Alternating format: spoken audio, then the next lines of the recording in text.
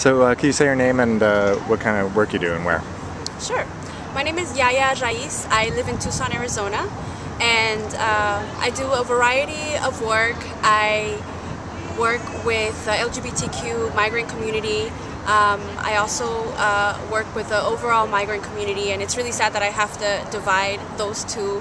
But the fact of the matter is that a lot of times in the migrant rights movement, as well as many movements in the United States, social movements, LGBTQ issues are not put at the forefront, and I think that LGBTQ people, two-spirited people, are definitely more on the margins than a lot of other people. So yeah. Mm-hmm. And how are LGBTQ and two-spirit folks affected or in the prison system in Arizona? And detention system? That's a really good question, and I think it's a question that not a lot of people examine. Specifically, there's LGBTQ people, two-spirit people in prisons and in detention centers, which, to be honest, is the same system, part of the military-industrial complex, part of the prison-industrial complex, and now the detention-industrial complex. They're really working all under a system that really criminalizes people unjustly.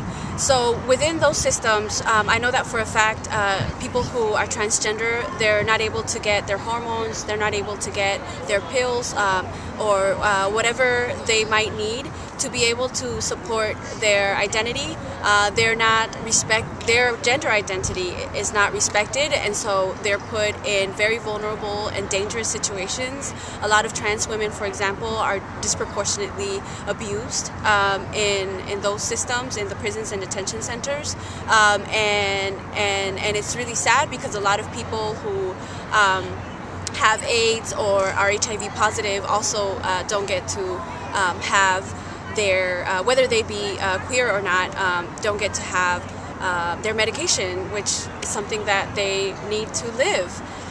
So that's one thing that I notice, that, you know, it's really hard to divide one issue from the other, because racism and capitalism just really seeps into all of our lives in all of these different ways, but particularly for LGBTQ two-spirit people in detention centers and prisons, those are things that they go through.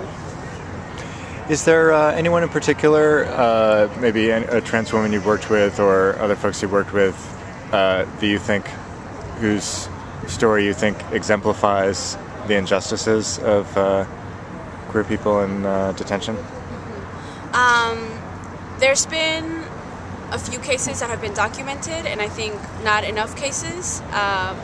And sometimes I don't like to give specific names, because then that just means that one person, but sometimes it's good to give specific names, because then you're able to at least have a face. But anyway, are you going to edit this? Yeah, I can edit out that part, yeah. Yeah, because the person's name, I believe her name is Alejandra Trujillo, but I'm not 100%, so yeah. You can, But this young woman, trans woman, was detained, and this was a few years back, and was not getting her medication, and had been getting sick a lot, and she was HIV positive, had been getting sick a lot, and pretty much ended up dying at the hands of ICE. Nobody heard her, and it was really cool, because a lot of the men who were in the cell with her and in the area with her just had a lot of empathy, and were trying to support her, because they saw like how much pain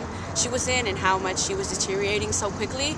And I read an article where they held the cells, and they stood their ground, and they chanted "Hospital, hospital, hospital," until finally she was taken. But by then it was too late.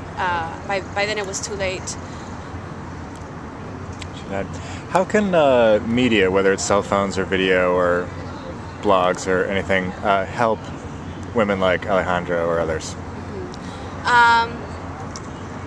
I think that media is incredibly powerful, especially when we think about really, popular people that are just, at least in our world, that we hear, for example, Mumia Abu-Jamal. He's been, unjustly imprisoned for almost 30 years, and he does radio, and he's able to transmit his stories and his beliefs and his ideas, which are really ideas that talk about freedom and talk about strategies that we need to be, taking and using. And so I believe that we need to empower people within prison to make media, because those are the people that need to tell their stories. So, and the people that are outside of those systems, we need to be able to support that. Whether we go in there and do writing workshops, and then do digital stories with them, or do radio in that way.